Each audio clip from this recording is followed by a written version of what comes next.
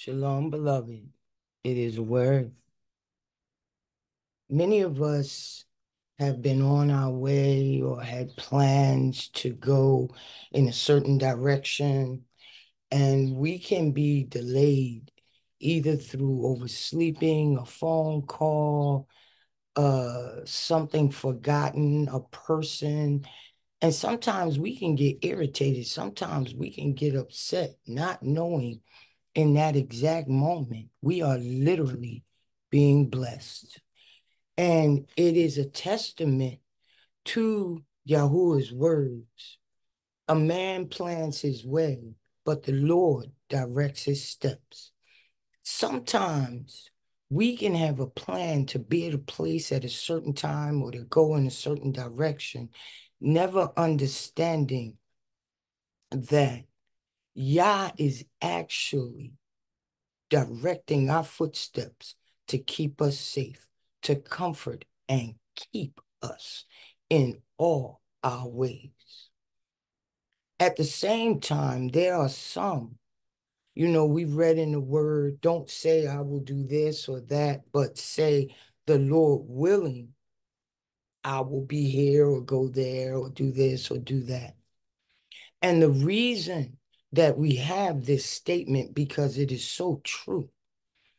We look in Ecclesiastes chapter 9, verse 12. Moreover, a man does not know his time, like fish caught in a treacherous net and birds trapped in a snare. So the sons of men are ensnared at an evil time when it suddenly falls on them. There are situations in life that happen suddenly, unexpectedly, and they can have a final determination on our destiny.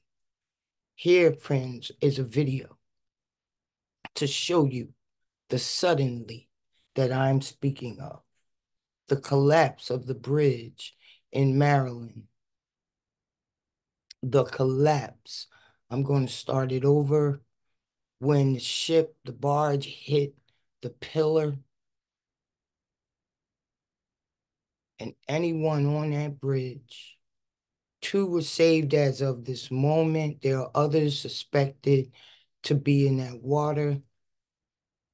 Suddenly, like fish caught in a net, like birds trapped in a snare, suddenly we can find ourselves going in a completely different direction, thinking they were taking a bridge headed for one destination, when it was determined they were going to a completely different place. And it came upon them suddenly. Yes, beloved, I am sharing this with you in order to testify to the fact that these things can come upon us suddenly, beloved. And that is why we must keep in mind at all times, how fragile life can be, and praise Yahuwah that though we plan our way, may he mercifully, gloriously, and with full blessings and praise unto him for known and unknown blessings, for known and unknown dangers. May he keep our rear guard. Things we cannot determine are coming. May he and Yah alone direct our steps, because man does not know his time. And like fish caught in a treacherous net and birds trapped in a snare, so the sons of men are ensnared at an evil time when it suddenly falls on them. May this word comfort and keep you. May Yahuwah make his face to shine upon you. May he guide you in all your ways and give you peace. All praise, honor, glory, and thanksgiving to Yahuwah, our keeper, to whom we belong. Bless you, Father. Bless you for comforting and keeping our friends and those that belong to you.